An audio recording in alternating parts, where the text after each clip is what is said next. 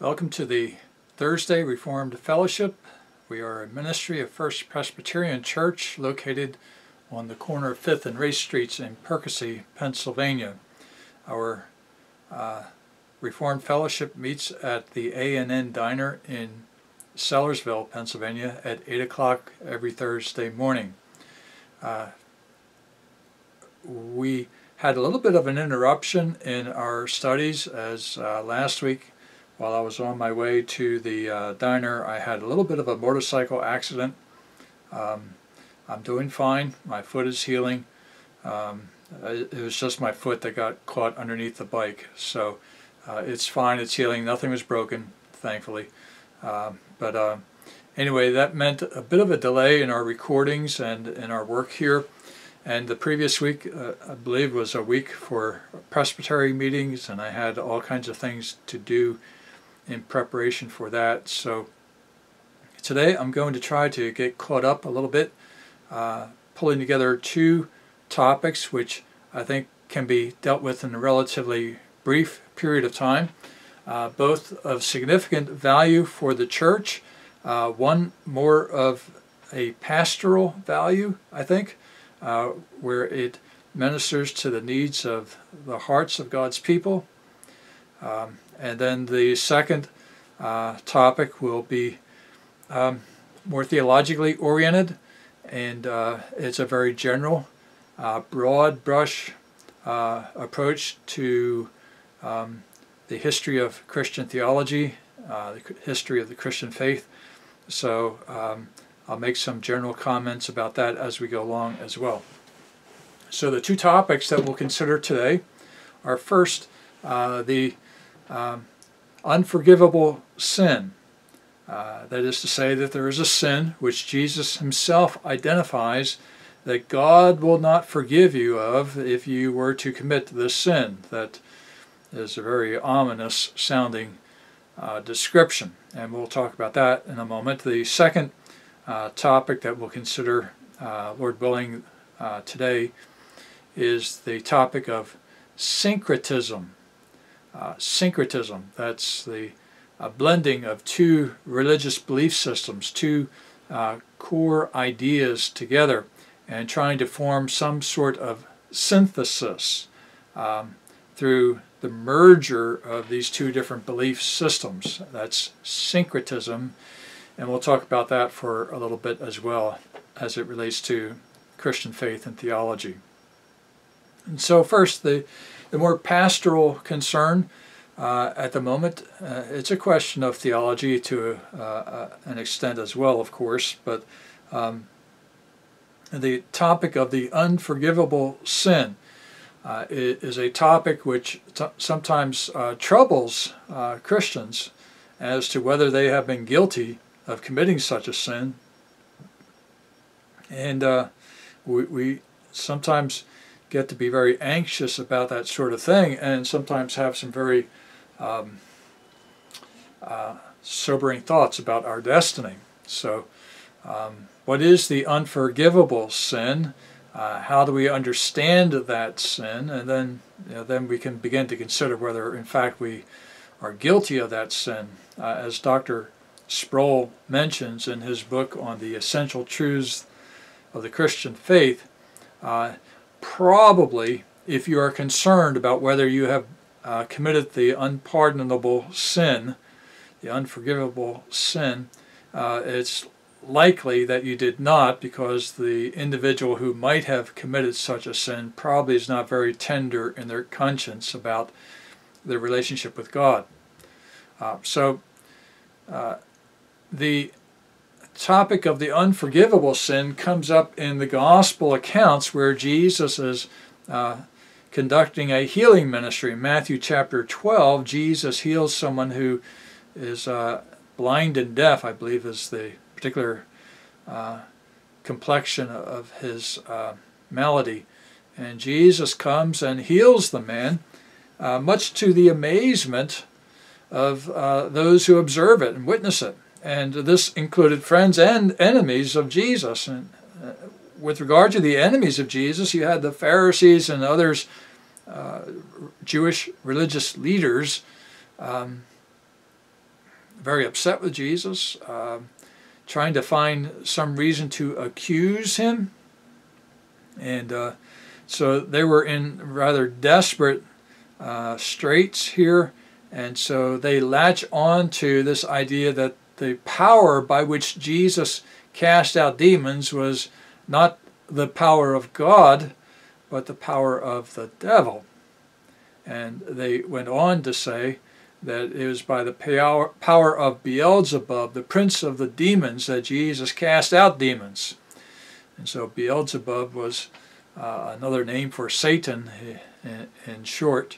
And I believe that it means Lord of the Flies. I'll need to look at that more closely at another time. But in any case, they were accusing Jesus of making use of the power of the devil to accomplish his miraculous works. Now, we always need to be very careful about what we say with regard to others and their ministries and what they are doing, and be very, very careful not to impugn an evil source for that which is truly good. So we need to guard our hearts. Jesus here reasons with these Pharisees and with those who are in the audience there listening to this, and he works from their premise that it was by the power of the devil that he performed his miracles. And he just goes through a reasoning process to show that their proposition was irrational, it was futile, and indeed it worked against them. It was irrational in the sense that how can Satan cast out Satan? If Satan is going to be victorious in his war against God and his kingdom, how can he do that which is contrary to his own interests? His kingdom will fall apart by being in conflict with itself like this. So there is a rational reason to reject that proposition that Jesus was empowered by Satan to do that which was a good thing, driving out demons and setting someone free from the power of demons. So Jesus reasons with the Pharisees with regard to the claim that they made and showed that from just a human perspective, in view of ways in which we ordinarily think, it is surely unreasonable to think that Jesus, by the power of Satan, drove out the demons. And so that was the fundamental confusion that Jesus addressed there. But then moving on, he goes into more of a theological discussion. And here it's a bit surprising, to be honest, to see what Jesus goes on to say next as he elevates this discussion from merely assigning guilt, if you will, assigning responsibility for who casts out, or by what power these demons are being cast out. Jesus then goes to the level of one's relationship to God. And so, of course, all of these things have ramifications for our relationship with God. And when we begin to think about the ministry of Jesus, there's always a question as to how you evaluate that ministry, and that reflects on your relationship to God. And so Jesus then begins to make some broader points with regard to being a disciple and united to him as opposed to one who is opposed to him. But then more deeply and profoundly he speaks about the nature of sin and the aggravating circumstances of sin, if you will. And here are the very severe consequences for one particular sin. And so Jesus says, if you blaspheme against God, if you blaspheme against me, my name, that can be forgiven. And indeed, at the cross of Christ, there were many insults hurled at Jesus, many proud claims made against him, these all can be forgiven. And in fact, Jesus said or prayed that God would forgive the soldiers who were involved in the crucifixion because they didn't know what they were doing. They were just following their orders. And so Jesus said, Father, forgive them, for they know not what they do. So here is direct hostility towards Jesus in putting him to death, and yet that was a forgivable sin. I don't know what the specific decision of the Lord was with regard to those soldiers, but presumably if he prayed for their forgiveness, they would have been forgiven at some point. That remains to be seen. But not all of Jesus' prayers were answered in the affirmative, as we know that his prayer in the Garden of Gethsemane did not receive an affirmative answer. Remember, he asked that, if it be your will, let this cup pass from me. In other words, if it be possible, let's find a way where I don't have to be crucified to pay for the sins of God's people. But there was no other way. And Jesus then said, Father, not my will, but your will be done. So he submitted himself to the will of God there. So sins against the Son can be forgiven, even up to and including crucifying the Son of God on the cross. But Jesus says a sin against the Holy Spirit cannot be forgiven, not in this age nor in the age to come. Now that is a very fearful thing. And Jesus, in raising this issue, I think highlights the unique work of the Holy Spirit and the unique danger that comes to those who oppose that work. The Father speaks to us his word in command form, and we are responsible to obey him. Jesus comes and lays down his life for us. He calls us to repentance and faith, and we are responsible to obey him. If we fail, and we fail, we can yet be forgiven. But when we reject the Holy Spirit, that's a whole nother matter. That is as though that is the last straw. You reject the Father, you reject the Son. That's bad. That's very bad. But now when you reject the Holy Spirit as well, there is no place else to go. You've sinned against the Spirit. And the Spirit, you recall, is identified as the Holy Spirit. And Scripture emphasizes the holiness of the Spirit of God. The Spirit is the one who applies the work of redemption to our hearts. He is the one who actually effects the washing away of sin and the cleansing of our hearts and minds, and empowers us to live a new life. These are the special works of the Holy Spirit. The Spirit is the one who sanctifies God's people. And so the person of the Spirit is very, very focused on our holiness. And to say that the Spirit in his work in casting out demons, bringing healing to many, in raising the dead and giving us new life, sanctifying us and preparing us for heaven, to say that that work, and the Spirit also brings the truth of God's Word to us by revelation, to say that that Spirit, I hate even to conclude that sentence, that Spirit is somehow in any way related to Satan, is just an offensive thing. And that is not forgiven in this life or in the next life. But the point that I would make with regard to the sin against the Holy Spirit is that it is something that is committed in this life, and it may be a while we live in this life before the full consequences of that come to us in terms of our death and final judgment.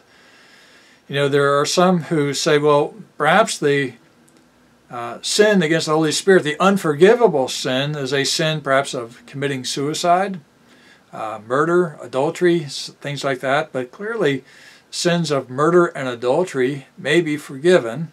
And it seems to me that God is gracious towards those who might take their own life. It's not my place to judge and make that final decision, of course, obviously.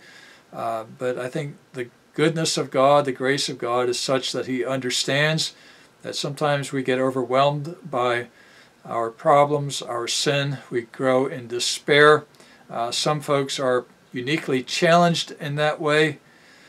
So I don't think that suicide is necessarily something that bars you from entrance into the kingdom of God. I don't think that. But what we're dealing with here is something of a different order. This blasphemy against the Holy Spirit, this saying that the Spirit is Satan, that's just an evil, evil thing. And that's not going to be forgiven.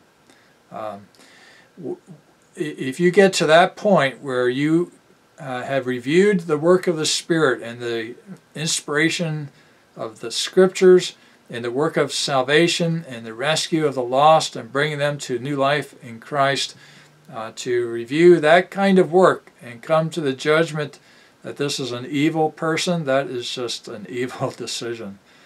And you'll bear the consequences of that.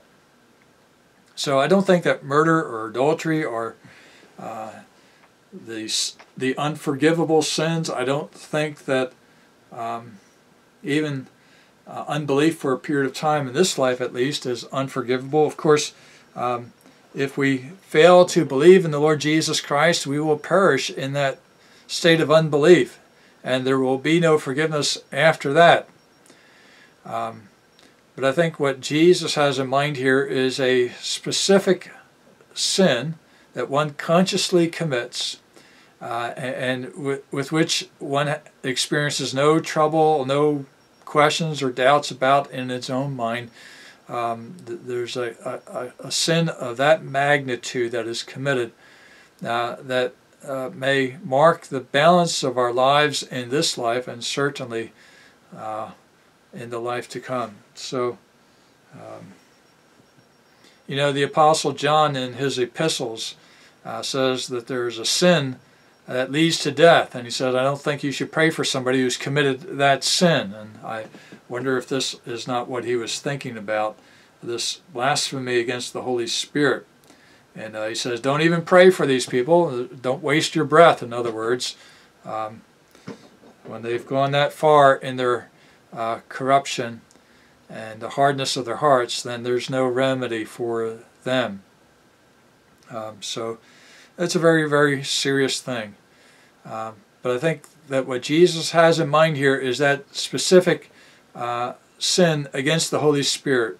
And we see that kind of thing, it seems to me, in some works in theology that review the work of God in the Old Covenant, describing God as a demon, of being a monster, in destroying humans and all the rest of it, a God of vengeance and so forth. And so there are those who take approaches to the Bible and to Christian faith and theology which would suggest that there's a deep hostility at the very least towards the things of God, and perhaps even a blasphemy against the Holy Spirit in the kinds of harsh judgments that are made about God. So that's the unforgivable sin. The Christian will be preserved from such a sin by the work of Christ and by the Spirit of God. God preserves His elect and keeps them from such a thing. And so we should be very careful to guard our hearts and our minds, but at the same time the Scriptures assure us that God's elect will be saved, and therefore they will not commit that sin. God will spare you from that. And so we rest on the mercies of God, the grace of God to preserve the children of God from evil and from sin. Now we'll turn to the next topic in Dr. Sproul's book. I think this is chapter 55 in the book, so we're actually only about halfway through the book. We've been making a good deal of progress along the way, but there's more to go. And here the topic is syncretism. It might not be a word that you're very familiar with, but it talks about the joining of two evil things or two contrary things. I took a look at a definition of that earlier today and tried to find the root words for that. I know basically what they were. The first part of that word, syncretism, S-Y-N, sin, is a word which in the Greek means together. And so it's a bringing together of two things. And the other Greek word, I think, is kritos, which one translation was it meant Cretan. And if that's the case, then it reminds us of what Paul said to Titus with regard to the people of Crete. They were liars and lazy beasts and gluttons. They were not very desirable people. In any case, syncretism is an effort to take two things which are fundamentally contradictory and to blend them together in such a way that you come up with a third thing. It's kind of like what Hegel used to teach in philosophy, where you have a thesis, that is, some proposition, some idea, and then its opposite, an antithesis, antithesis, and antithesis.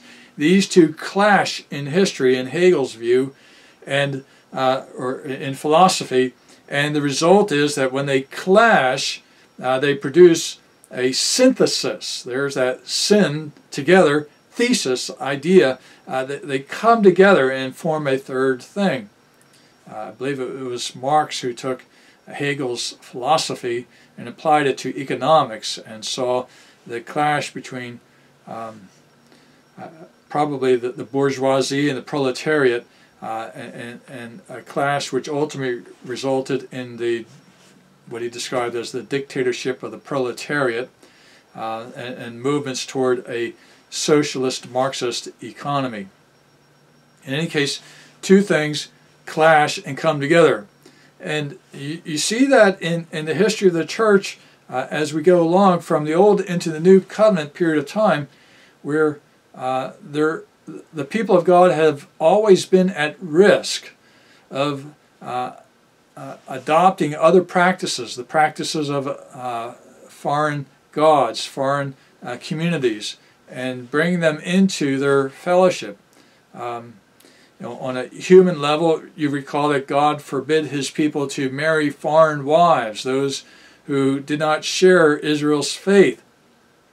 And so there was a concern for that, because you were bringing in two diametrically opposite points of view, one of faith in the Lord and the other a pagan commitment to false gods. And God did not want his people to enter into those kinds of relationships where the purity of their faith is weakened, and there are consequences to their families over time. So that on a human level, on a spiritual level, Israel was tempted to go to the various high places in the land where the Canaanites offered sacrifices to Baal or some of the other gods of that day. And the temptation was to include these pagan faiths along with the worship of Yahweh, so as to have your bases covered and to be able to buy the friendship of others, pagans, and work relationships and that kind of thing. And so that syncretism was at work under the Old Covenant. And of course the prophets spoke out mightily against that. You were certainly forbidden to abandon the worship of God, the true God, and to worship other gods, but you were also similarly forbidden to just add other gods, if you will, to your worship. God was a jealous God, and he wanted the complete and full commitment of God's people to himself. And so you could not blend faith in God with faith in Baal, or Ashtarte, the kind of a sex goddess. So the believers were to keep their faith pure from the incursions of the pagan world. And that continues throughout the history of the church. The pagan world is constantly trying to undermine and uproot and pollute the kingdom of God. These two are in constant conflict through the course of history. The kingdom of God and the kingdom of Satan. The kingdom of light and the kingdom of darkness. And so you have the Spirit of God as opposed to the spirit of this age. You have Christ against Antichrist. It's this major historic conflict over history and time where the forces of evil, rooted in Satan, the prince of lies, seeks to undermine and destroy God's work. You have a very dramatic picture of that in the Apostle John's Apocalypse in Revelation chapter 12, where you have this image of a woman bearing a child, and the dragon, which was a symbolic representation of Satan himself, waiting to devour the child representative of Christ, and the mother being the church of the Old Covenant period of time. And so as soon as the Christ child is born and conducts his ministry, he's caught up into heaven and saved from the attack of Satan in the form of the dragon. The dragon then is thrown down to the earth, and he seeks to destroy the women's children. The woman's children, that is the church, the New Covenant church. She is brought into the wilderness for a period of time, and there she is protected. But the dragon spews forth a flood. That's a flood of lies. It's the various false doctrines and false beliefs that inundate the church and seek to destroy the church. And in that interesting imagery, John sees that the earth helps the woman by absorbing these waters. So we are reminded that the heavens and the earth are organized by the Word of God, and the lies of Satan cannot stand in God's world. They eventually are contradicted and overcome by the irreversible, irrefutable truths of God's creation and God's work of redemption. So there is this constant effort of Satan, on Satan's part, to undermine the church. And the Old Covenant is with the pagan religious beliefs.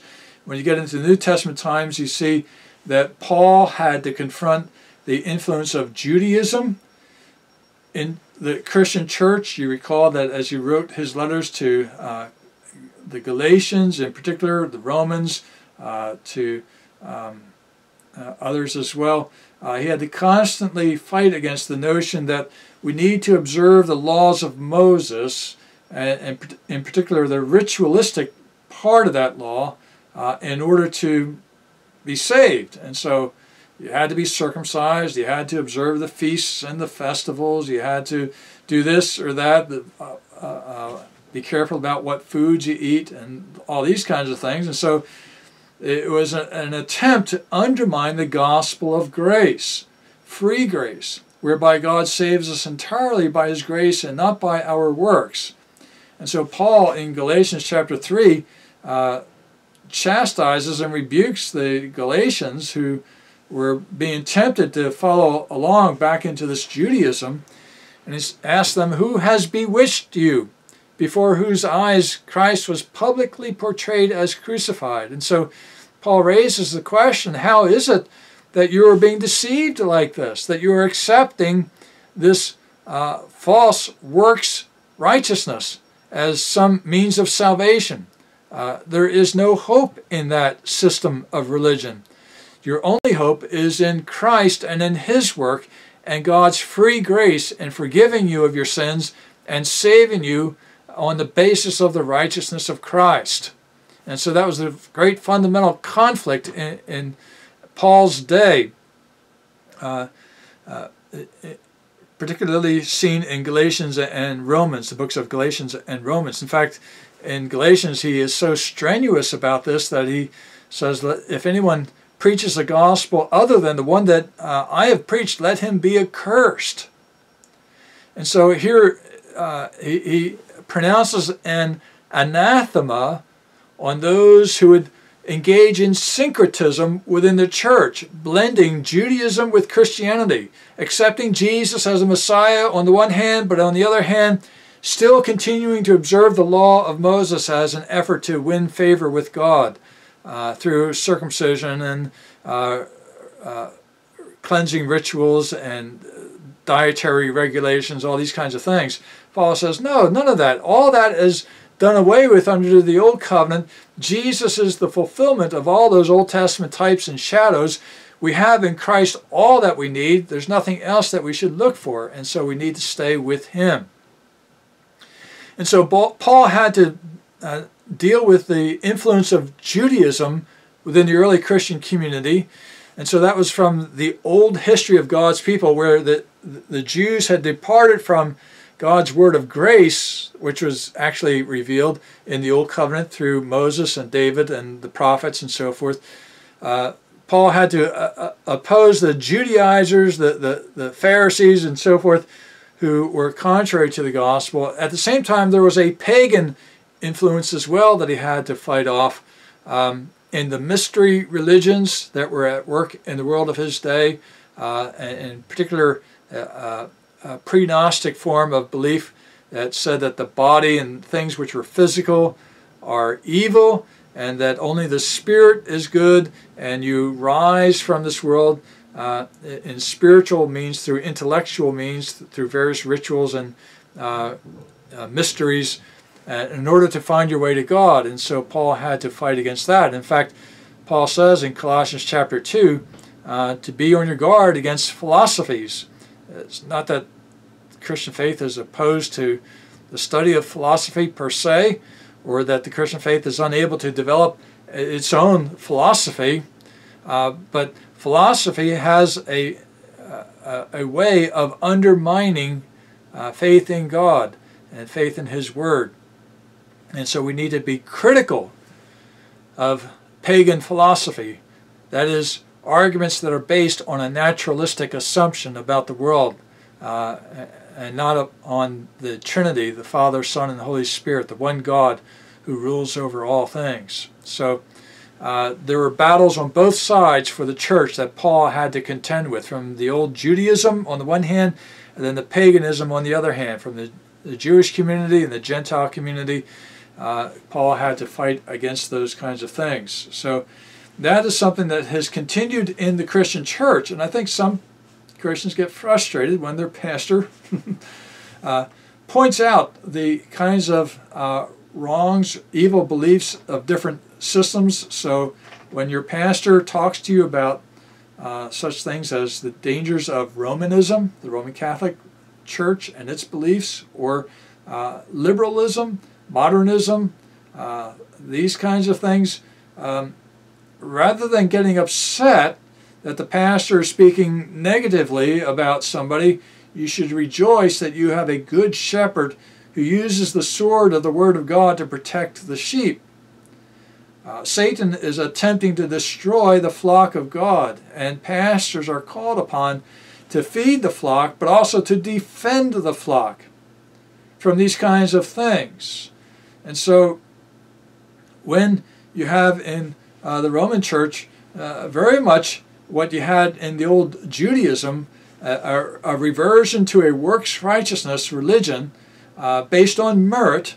Think of the treasury of merit that the papacy claims to have, and the good works that you can accumulate, or you can have access to this treasury of merit to supplement any deficit in you or in a loved one. That whole system, that works righteousness system, is contrary to the grace of the gospel, just as Judaism was contrary to the grace of the gospel. It's the same thing, just with different coloring, with a different look to it. But at heart, it's the same works righteousness that the gospel is opposed to. And so good pastors, sound pastors, will alert the church, alert the people of God to the influence of these contrary sets of beliefs, and try to drive them away from the church, arguing against them. So Romanism and its various idolatries and wickednesses needs to be opposed. And at the same time, modern Protestantism, mainline Protestantism, also needs to be opposed. In fact, J. Gresham Machen, in his book Christianity and Liberalism, which I think I have right here, he begins his book talking about the definition of liberalism, and he talks about the fact that some people think it's just a different version of Christianity, a different way of describing the Christian faith, and he says that it's definitely not that. He defines it as a completely different form of religion. He says the many varieties of modern liberal religion are rooted in naturalism, that is, in the denial of any entrance of the creative power of God in connection with the origin of Christianity. Machen properly takes a look at modern liberalism today, what you find in mainline Protestant churches, and says this is not just a different variety of Christianity, but it's a completely different religion altogether. It makes use of Christian language and Christian terms, talking about Jesus and justice and these kinds of things, but it's an entirely different system based on naturalism, based on faith in man and what man can achieve on his own. And so when you begin to explore mainline Protestant faith, you see that the death of Christ on the cross is not an atonement for sin, whereby Jesus pays the penalty for our sin so that we might be forgiven of sin, but rather it's the death of one who loves his own, much like a fireman would rush into a burning house to rescue a baby or a child, and in the process of rescuing the one individual, his own life would have to be given up for that. The mainline Protestant really sees nothing much more in the death of Jesus than that. A fireman going into a fire, or a soldier going into battle for his country, laying down your life for others, a sacrifice of yourself for others. That's really what the work of Christ is reduced to, an example of love and commitment. Well, the Bible presents the death of Christ on fundamentally different terms. It's the means by which our sin is punished and done away with, through the satisfaction provided at the cross. It's through that death that our sins are fully paid for. God, being just, cannot just simply excuse sin. Sin must be punished, and it does that in his Son, Jesus Christ, who stands for us. So the mainline Protestant religious belief is a syncretistic faith, drawing in naturalism, and you think of its support of evolutionary thinking, its support of women's rights, gay rights, and these kinds of things, where the standards of God's Word are abandoned, and the humanistic point of view is embraced with the coloring of Christianity, quoting Jesus, saying that you should love your neighbor as yourself. Do unto others as you would have others do unto you. And so they quote those kinds of phrases from Jesus, abstracted completely from their context, and assign them to a pagan system of thinking and belief, and saying that Jesus would have been supportive of this development of faith and morals in our modern world based on those kinds of things. So syncretism is something that the church needs to be on its guard against. We need to submit our minds to the purity and truth of Scripture, and have Scripture continually check our belief systems, our understanding of things, so that we can be preserved from pagan thinking. So that's the great challenge that is there before us.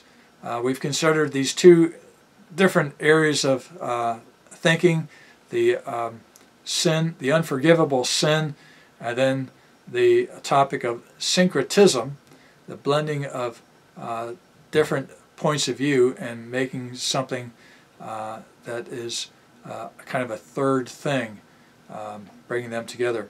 Well, I hope that this is helpful for you, and that it will help you to take a look at the scriptures in the Old Covenant and the New Testament and see them in a different light. In particular, see how there is this hostility among the prophets of God and the apostles in the New Testament, the hostility towards the incursions of pagan thinking, humanistic thinking into the church, and support a pastor who not only speaks very kindly of everybody and is very encouraging and gives warm, funny messages that lift us up and inspire us, but look for a pastor who's willing to say that Romanism is wrong, liberalism is contrary to the gospel, and you need to repent of these things, that the social justice movement today, the progressive movement today, needs to be opposed. I'm not, of course, opposed to true justice in the world, but that justice needs to be defined by Scripture, by the Word of God, and not by what we think makes for a just world. That's a topic for another day. I hope you will come to visit us at First Church. We are starting our worship services at a new time at 11 o'clock in the morning. So those of you who are slow to get up in the morning, now is your chance to come and visit us. And those of you who have families too, especially, and it's hard to get a family up and running early in the morning, particularly with young kids.